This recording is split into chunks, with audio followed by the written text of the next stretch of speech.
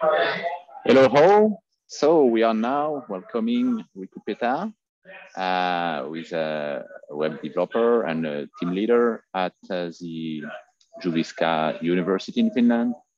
And Rikupekka, of course, is a long-time contributor in the Plone community and doing a lot, very dedicated to the community. And today we're gonna talk about the new Plone.org, which has been built on Plone 6. So, Rikupekka, it's all yours. Thank you, Eric. Okay, so it's really good to be here at Plone Conference 2021, and today I'm gonna discuss about our plans for a new Plone.org, which would be built on Plone 6. And shortly, my presentation today, I will discuss Plone communications and marketing team's plans to renew the Plone.org site. But to do that, we need to first look at the older Plone sites and the history of Plone.org. The current site, what we have, I will shortly discuss about our challenges with the current site and the new site, and then what possibilities we could have with Plone 6. And lastly, this is also a call to action to whole Plone community that there's this big fancy goal, and we can hopefully do that together. So usually when I'm at Plone conference, I've been representing the University of Jyväskylä, Finland, and that's my day job still.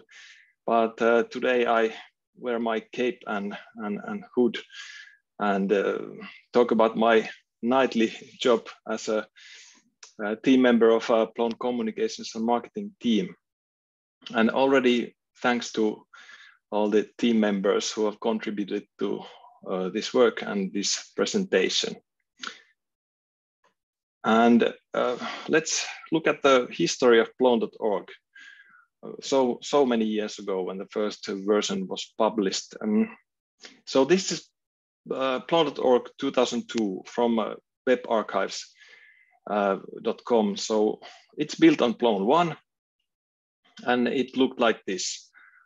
So it's a Plone site of Plone.org, and it has links to download. It tells what Plone is. There are some events and also a t-shirt shop available already at that time.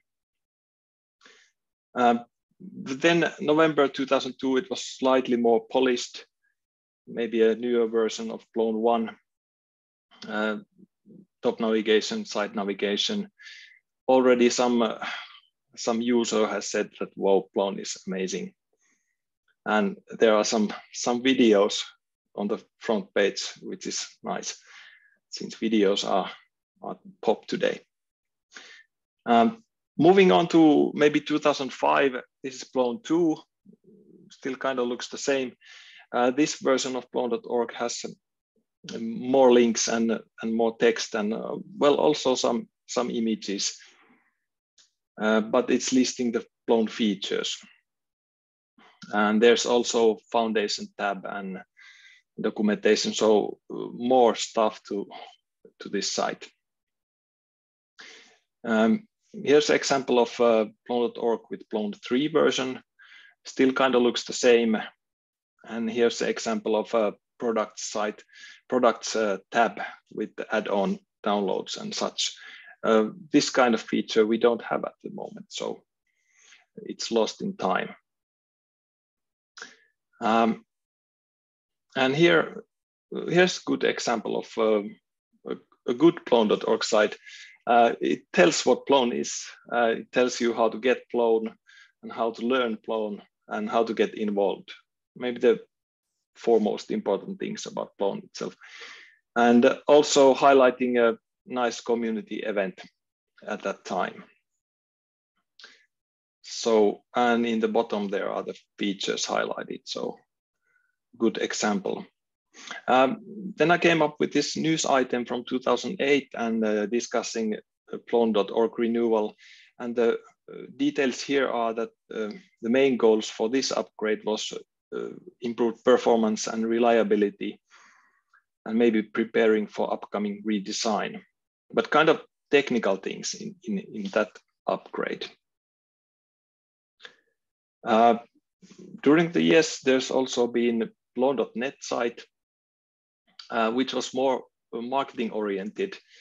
It had case studies and service provider links and media coverage and stuff like that. So whereas Plone.org is and was more aimed towards the community and developers. Going up to 2009, there's Plone 4 based site, and the design style of that time with the rounded borders and drop shadow. And there's the emergence of a big banner image, and maybe not the carousel, but at least the banner. And here another example of Plone 4 version, Plone.org site. Still lots of news and events and some information about the community, and of course the download links. Then going up to the current Plone.org, which is available right now. So it's built on Plone 5. It was released published in 2016, this Plone.org site. And it's oriented towards the community and developers, since we did have a two-site duality, which I will discuss. But to show something from the current Plone.org, this is still from the front page. There are news and maybe some useful links there.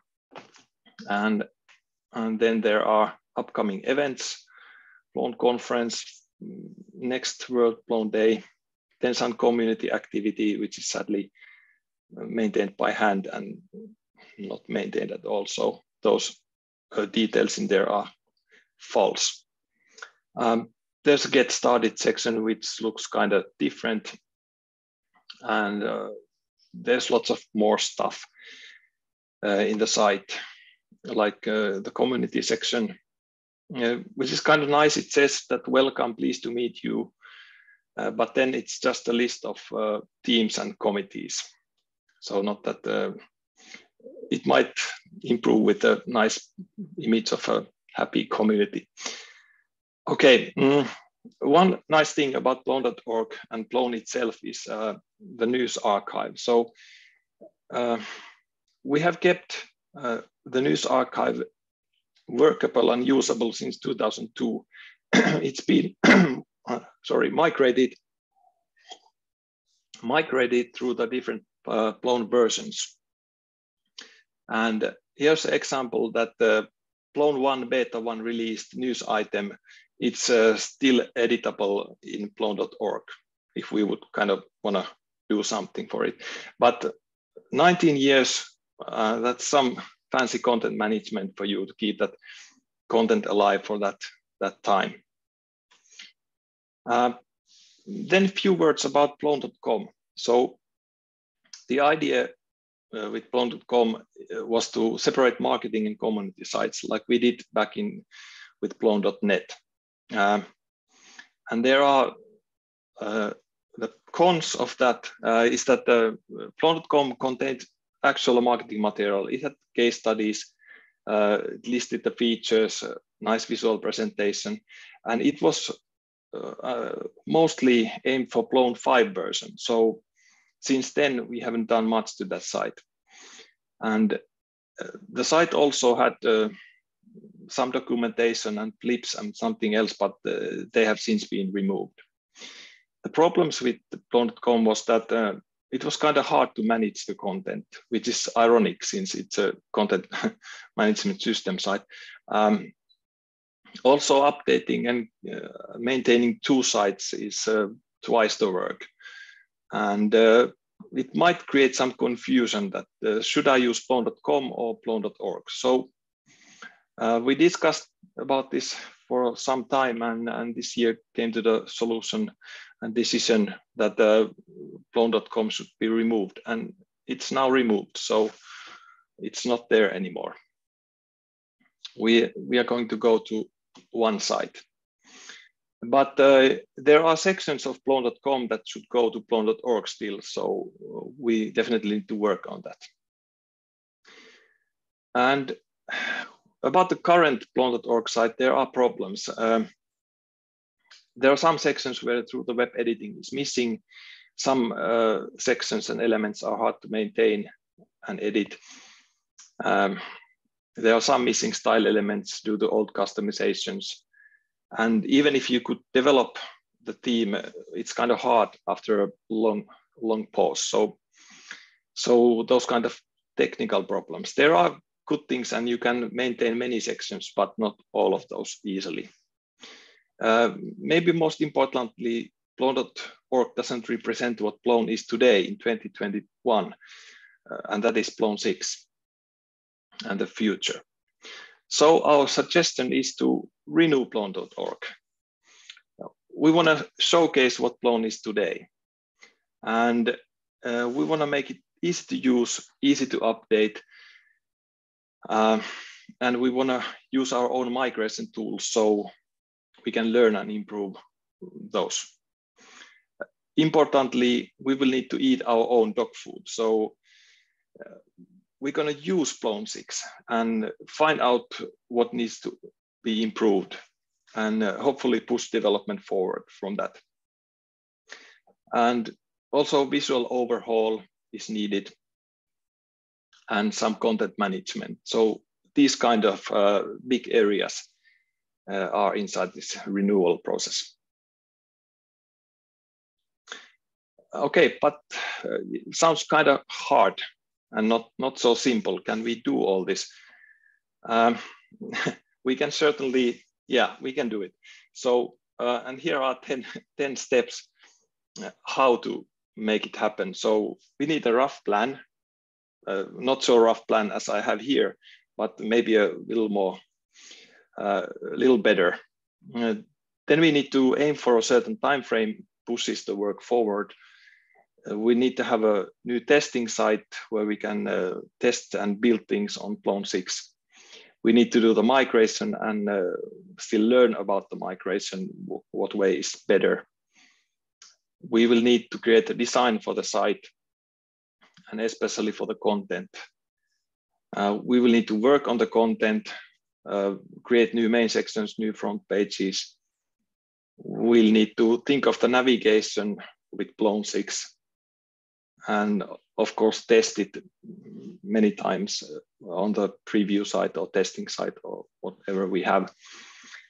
And we can do this by organizing sprints. That's one way, which I will talk about more later.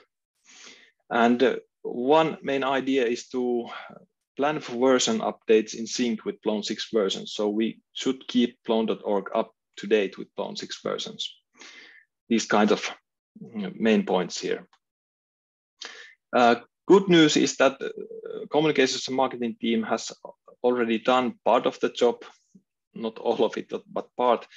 So we've been reorganizing news and other content, tagging items, taking away old stuff and improving content every way. There are image improvements, image cropping, theming improvements, learning from that. New what is Plone section and Plone 6 info. And also we have kind of figured out the content and information architecture of the current site and of Plone.com. So we now know what needs to be added and what are the sections that work and what especially needs improving. So this kind of stuff already done. All right, cool. We of course need some kind of plan, or hopefully a good plan. So we start with the rough plan, aim for a time frame, talk about the migration and about the testing site and about maybe how to improve and keep the site up to date in the future. And as this is hopefully a community effort, we will definitely publish the plan and let you discuss about it and then iterate it further.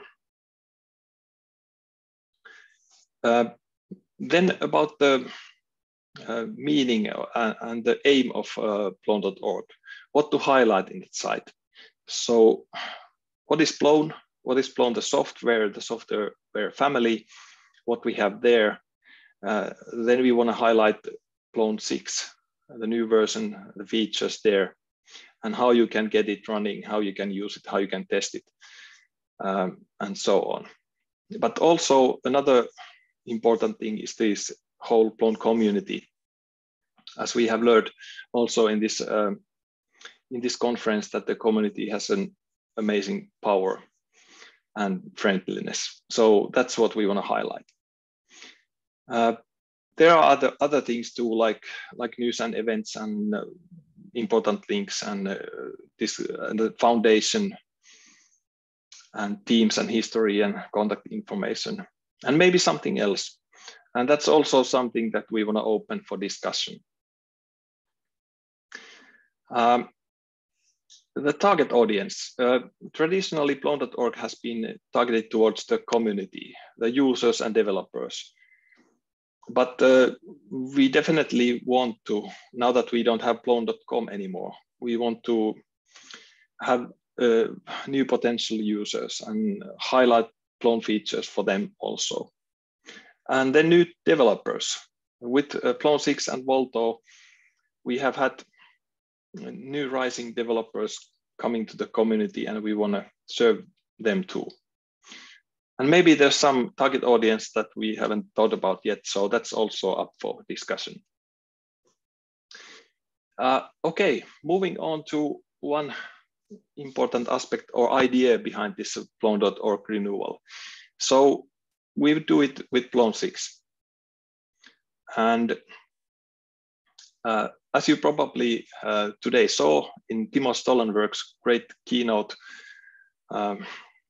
you should definitely check it out, that Plone 6 is something really else for this decade, since it combines all the features and stability and scalability and security with an enterprise CMS with a totally new front end built on modern web technologies.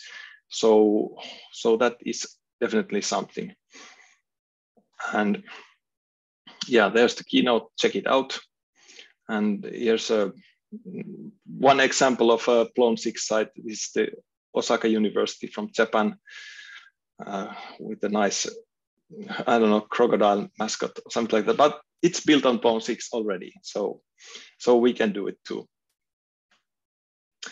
But one idea is to keep Plone.org as close to out-of-the-box Plone 6 as possible, but still make it fancy and nice. So I'll give you a couple of reasons. First, it reduces the need for special theming and theme customization and design. We just take Plone and use it as it is. And Plone 6 and Volto frontend already has lots of great add-ons and so-called blocks, and where we can have these fancy carousels, which are marketing-wise maybe awful, but someone might want to use them. But the idea is that Plone 6 already does all this. And when we use out-of-the-box features and available add-ons, we stay true to what Plone is when you take it out of the box. So this is what you get. What you see is what you get. And it has worked well before with Plone.org.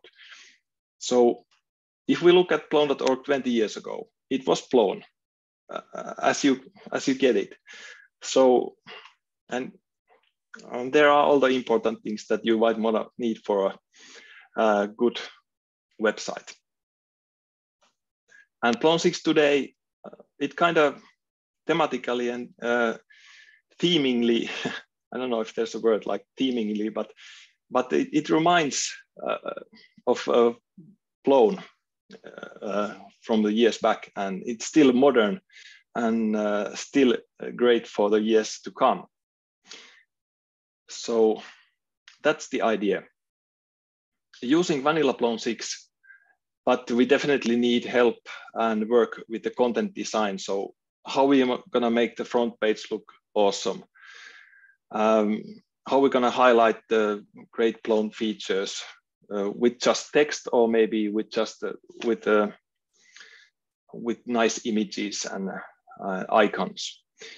Should there be some CSS effects and transitions to make it like pop somehow? And what will the front page and main sections hold? So we will definitely need some help with the design and graphics. Also a testing site where we can do stuff, try stuff, and create stuff, and use it in production later. And that's where we need help too. All right, migration, probably a big thing, hopefully not that big a thing, since we already have tools for migration. And one thing is that we want to keep Plone.org as a testament, living testament to Plone's ability as a content management system. So let's keep that Plone 1 beta release news item for the next 10, 20 years there too. And it's going to be a learning experience when we use our own migration tools in our most important site. Help, please. Okay, then content work. Front page, main sections, using Volta blocks there. We definitely want to highlight Plone features.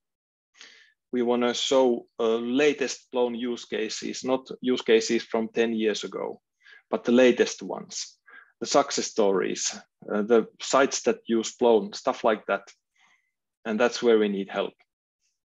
We need to go through the migrated content, maybe take out some really old stuff that we don't need.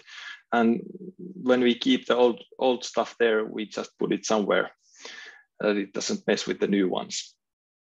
And I've heard that kids today like videos, so maybe we could have some video content on Plone.org, or at least Plone 6 screencasts. That would definitely easily demonstrate the features. Okay, one way to work on this is organize sprints, and we will definitely schedule upcoming online sprints, hopefully have a sprint in real life, maybe, but at least online. And we thought that we could do this every month, starting from December and then January and so on. So maybe one weekend, a couple of hours here and there, but keep the wheels rolling. And the first sprint on the new Plone.org is this weekend on the Plone conference. Details coming later, but see you there. Okay, perfect. To sum up, so the goal is to renew Plone.org in 22. Would be nice. This year would be nicer, but maybe next year is nice enough. And we can do this by using Plone 6 out of the box. So that's the second main idea. But we can't do this without the help of Plone community. So help wanted definitely. And yeah, this is a call to action. We need lots of discussion and maybe steering to the right way on how to do certain things and what to show and what to tell and what other audience and so on. We need technical help, we need design help, and we need help with the content work. The Plone communications and marketing team will definitely be hands down on this work from now on. So we will like do this together. And maybe some more help is needed also. Okay, almost the final words. So in here. So next steps. We will provide an info page to sum up this vision and plan. We will also put out a community post of the same information. But there's going to be a web page where we can always like point people to. There's going to be a shared planning document for ideas and discussion. There's going to be a discussion channel in Discord with a join link where we can continue this discussion. There are going to be those scheduled sprints with the events on plone.org, so you can easily find out when the sprints are. We will provide contact information if you want to talk with us. There's going to be a GitHub issue list, so we can list the issues on this renewal and information how you can contribute.